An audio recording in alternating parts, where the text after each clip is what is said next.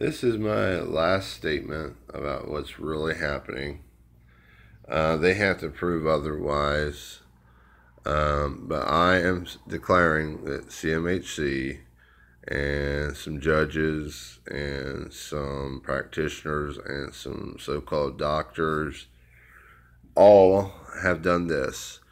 They falsified etiology, pathology, therapy, prognosis, diagnosis, doctrine, and constitution, and I am continuously made a victim of CMHC and others. And I want this to be known, and this is what I think stands.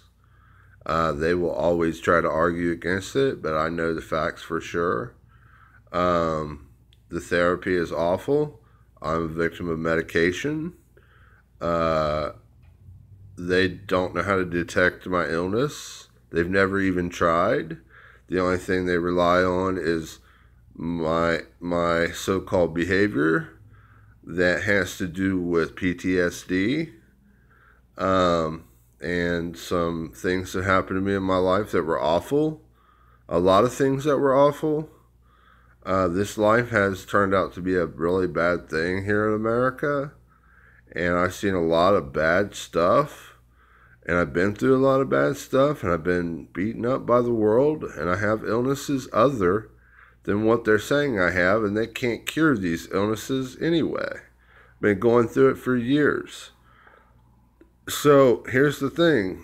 The earth is a disease. Humans are a disease.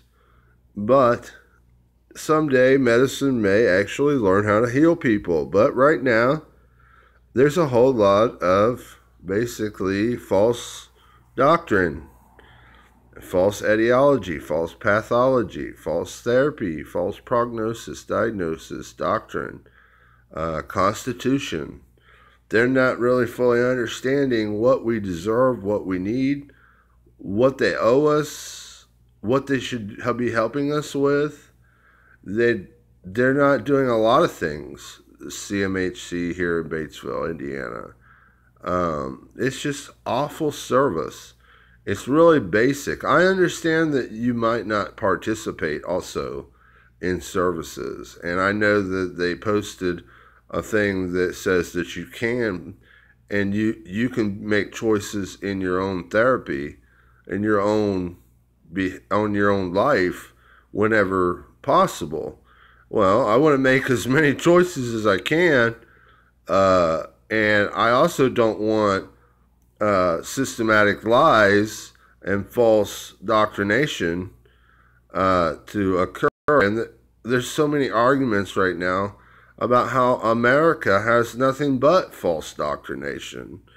This system is a big conspiracy, and if we're going to fix this, we have to let people learn the truth, not force them to learn the lies just from money. It can't always be about money. It has to do with money, but you can't actually say that you can do things that are harmful or unconstitutional in order to provide something that you can't prove as a fact.